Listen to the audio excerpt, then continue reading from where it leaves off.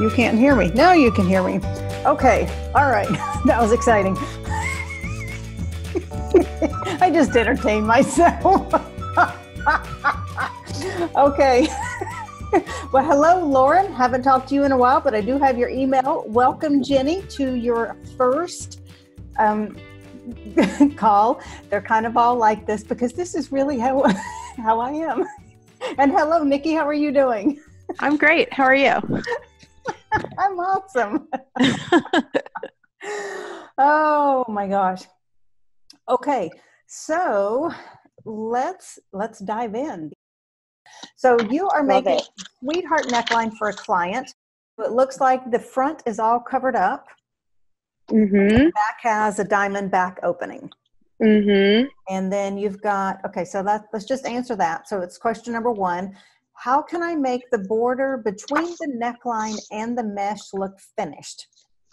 Yes. Trying to figure out how can I make it all look tidy and not stone it. Sandwich it with mesh. Okay. Because then it won't look exactly like the bodice and it won't look exactly like the mesh, but it will be a nice segue. And then as you're sandwiching it, then you'll also stretch it so it acts like a very mild elastic. And then it will also finish off the back edge too. Mm-hmm. Or is this part of the bodice all Lycra with the appliques on it? So what I did was I made actually the same leotard as the one that I posted in the group, which is a flesh-colored Lycra covered with black mesh. Mm-hmm. And I was using that as the basis and gonna applique the sequin on top. That was just kind of how I figured out that I could do it. This one? Maybe that's not, yes. It's basically the exact same, just actually almost the same size. So it's very, very minimally different. Okay. So that's what I was thinking. Does that sound like a bad idea? Nope. I think that totally works. This leotard has sort of a sheer look because it looks like mesh over flesh-colored Lycra. Is this one going to be the same, or is the bodice? So, and maybe you can help me kind of figure this out. So in the front, I wanted to create, like in my sketch, really it looks like the sequins go all the way like to the side seam. And maybe actually what we just talked about with Ginny will help me avoid a pitfall here. Okay. So it would be mimicking the sweetheart shape of the front of the leotard, but slimmer in the waist area. But I was imagining that I will cut it in such a way that the sequin material will not cover all the front of the bodice as I've drawn it. Okay. It would like cover the sweetheart portion and maybe come in more at the waist. Okay. All right. Now let's go back to your sequin effect.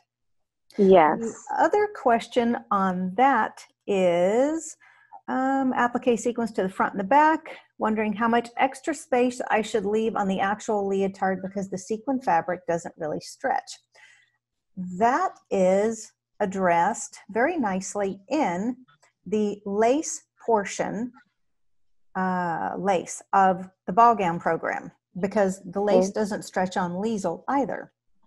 I walk you through how much space to leave because I had the exact same issue here. And so if you leave, say, 1/4 of an inch or 4 or 5 millimeters between every piece, and you do that regularly enough, that will be sufficient. Actually, maybe I'm dumb. Okay. Maybe my idea is totally stupid because what I was going to do was I wasn't going to piece it on like the lace. I was basically going to make the shape tailored like with the princess seams and such, but basically it was going to be more or less like one piece. One big piece. Do you see what I mean? Okay. That is totally fine, but you still want to cut it up. Okay. So that it has stretching room in there. Okay. So I'm just going to draw a little pattern here. And is it on organza backing? If I remember, it was on a kind of net. Okay. All right. So before, I'm just going to draw like a random pattern here. I have no idea what your pattern looks like. I'm just drawing things. All right, so let me go speaker view and make myself the spotlight. Here we go. So let's say this is your massive applique. Okay. Whatever size it, and it has all different colored sequins and all different textures and everything in there. If you take this massive piece and put it, say, on the entire side of the bodice, you were right in that it will have no stretch. Okay. So, and then the dress won't fit as well, no matter how well you sew it. So then what you want to do is go in, and it will ultimately look like it's all one piece, but you want to go in and cut it and put it back together, essentially, so that it is about 1/4 inch or a few millimeters apart. And you'll have to cut carefully so that it just aligns with the pattern. Mm-hmm. So, and wherever, you can send me pictures of it if you want to, but wherever it looks like a good place to go in and cut, it may be a straight line. Odds are good it will end up being a little curvy, following the line of the pattern. Cut it into multiple pieces and then put it back on with a gap. So Okay. and that way it's got some stretch in between all of these pieces. Well, I don't have the that actual fabric because actually I didn't buy it yet. I'm gonna turn my camera because I have one dress I started a long time ago that has a similar kind of what it's gonna be. Let me see if I can turn it around. There we go. Okay, so it's something like this. Now this one has like kind of some paisley effect, but the one I'm going to buy actually does not have that. So it's basically like this, but just flat with sequins, no pattern. It's just sequin, it's just shiny. It would literally be just the sweetheart shape. So I'll be creating the shape myself. Do you see what I mean? Like it won't be like a flame or a swirl where there's smart places already built in for me to separate it. It's just going to be following the shape of her body. So do you have some suggestion like how I would? Yes, then you get to get. My face is really big right now. That's good. I made you the spotlight video. Oh my God. You're giant now. Now you know how I feel. Oh my God. Okay. Yeah, trust me, it takes a while to get used to seeing yourself all the time. Scary thing is I edit my own videos, so I always see myself and I'm like, oh my gosh, it took a long time. It really did. Okay, so then if you've got, I'm going to draw a little bodice here. Ooh, okay, she not a good drawing. Uh-oh.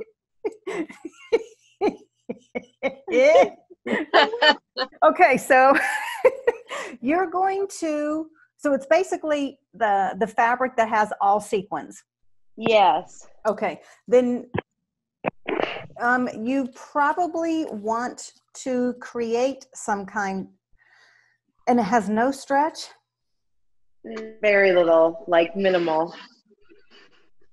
Maybe I should just choose a different fabric. How about if it goes on a diagonal? If you if it's on the bias, does it have? It has a little bit, yeah, on the bias.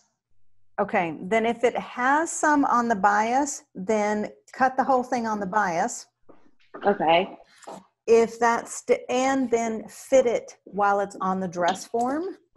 If that still doesn't do the trick, so maybe you could buy just like 1/4 yard and fool around with it first, then I would probably come in and cut out some kind of pattern out of the sequins. Okay.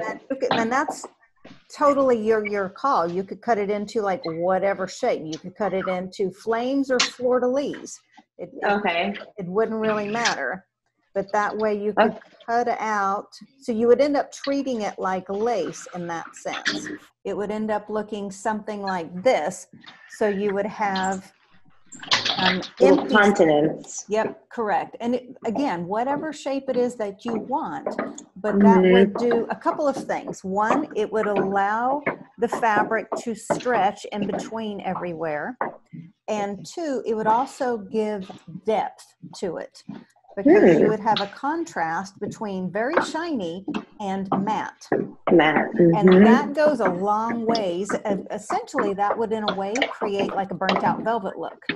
Ooh. Because that's the cool thing about like Nikki's burnt out velvet, is that the velvet has this really beautiful, rich sheen, and then the matte behind it just creates a contrast.